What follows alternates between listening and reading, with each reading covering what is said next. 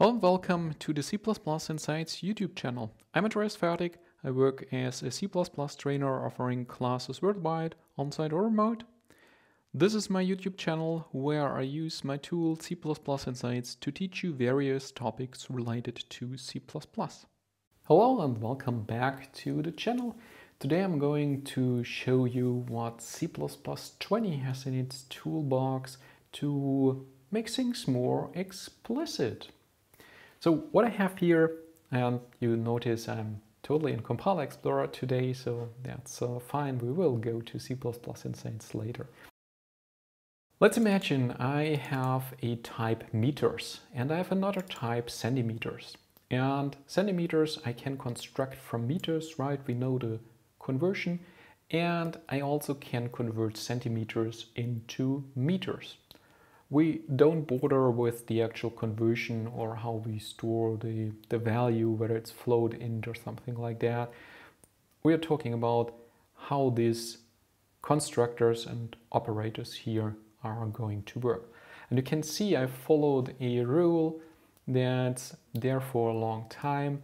So single argument constructors, I make them explicit unless I have a better reason. Here I say I don't want an implicit conversion from meters to centimeters.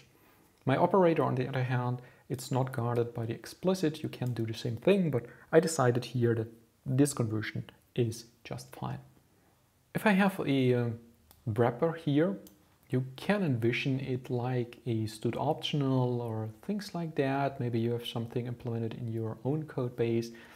That wrapper here takes a type named t, and it has a converting constructor that takes another type, being able to initialize this wrapper. Once again, we don't focus on the details for the implementation of this wrapper, just a high-level view here for the things. And then I have a function fun. Fun takes a wrapper of centimeters, call the parameter val, and imagine it would do something really cool for you here. In main now, I can call fun with centimeters, and behind our backs, the compiler creates a wrapper object of centimeters for us. So this is all right. This is in the books. That's fine. So I'm not so happy that this one here compiles. Behind our backs, the compiler now creates a wrapper object where it passes the meters to, and the converting constructor then creates me the centimeters object that's required here.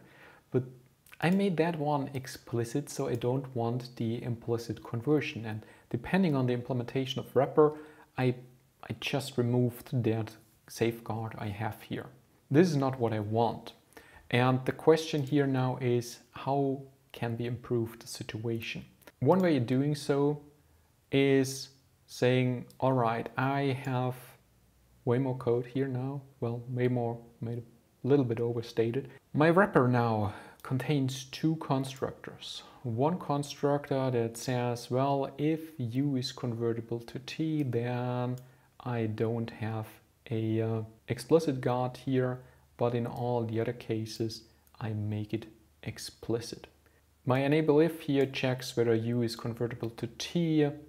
If so, I get a parameter type, non-type template parameter of bool, and I set that one to true. I do the same thing for the second constructor, just that this time the condition is negated. So if it's not convertible, then we make that one explicit. Now we can see I have to change my code here. Now I have to be explicit in saying I'm calling a wrapper of centimeters with a meters object. If I don't do that, we can see it doesn't compile anymore. So the comment here we can remove. Yeah, in this version it compiles, but in my original version it doesn't compile anymore. So this is obviously how you can approach things, let's say pre-C++20. But this is an awful lot of duplication, and we didn't look at the most crucial part, and this is the implementation of wrapper, right? So you might have variables that you initialize in the constructor's initializer list. Your wrapper might have a body, so you have to duplicate this entire implementation. This is nothing my example here carries, but it starts adding up very soon. And you know that as well, once you start copying things, you're risking that you're fixing a bug just in one place, but not in the one or two others where you did the copy to thing. So what can we do? And this is where C++20 now comes in. Let's get rid of this constructor and let's get rid of the better part of that.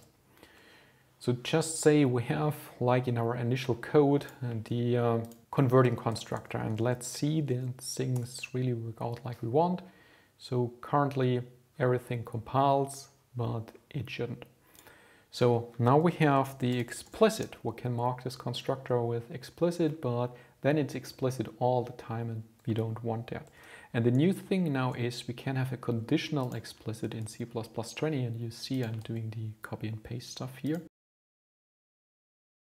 So my explicit in C++20 can take a set of parentheses and we can ask it whether it's, or we can set it to whether true or false.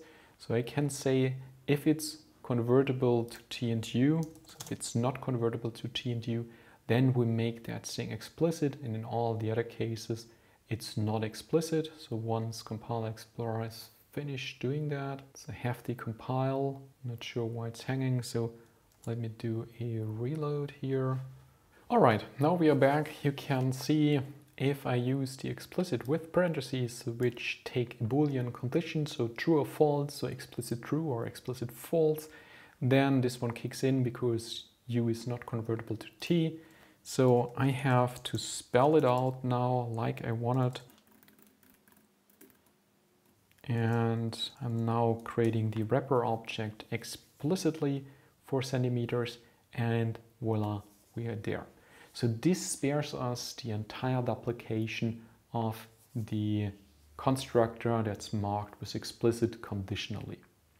So that's a, I think, very valuable thing. You can go further. So if you're looking at the operator here, and I'm never sure whether this is a good use or a misuse, but I think it's a good use. You can see I didn't mark it explicit, but the problem is you see that, but you don't know my intention. So was it intentional or did I forget it?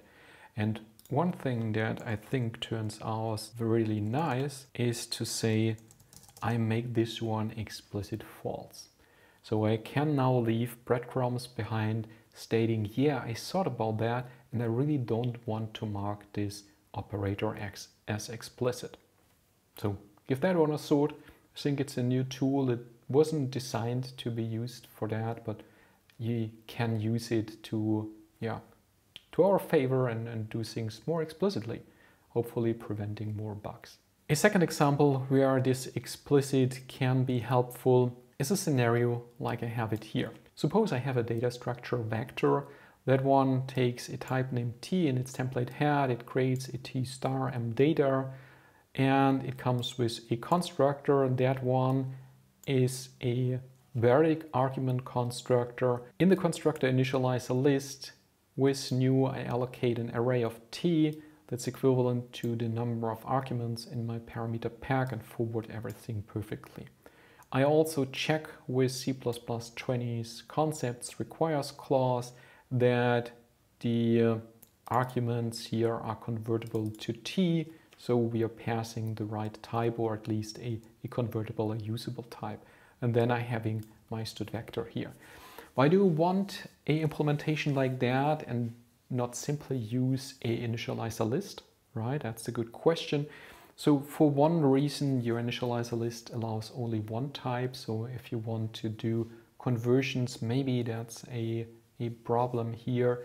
And the other thing is I cannot move from a stud initializer list, but maybe I have expensive types and want to be able to leverage move. So that might justify a constructor like that. And that one is fine, right? You can see I have a collection of coins and a collection of stamps, and my vector here, also my print function here, takes a vector of double.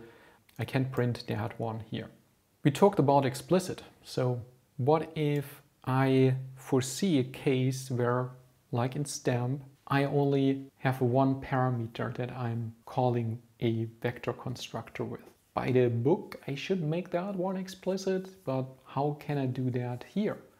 And the answer is with the conditional explicit.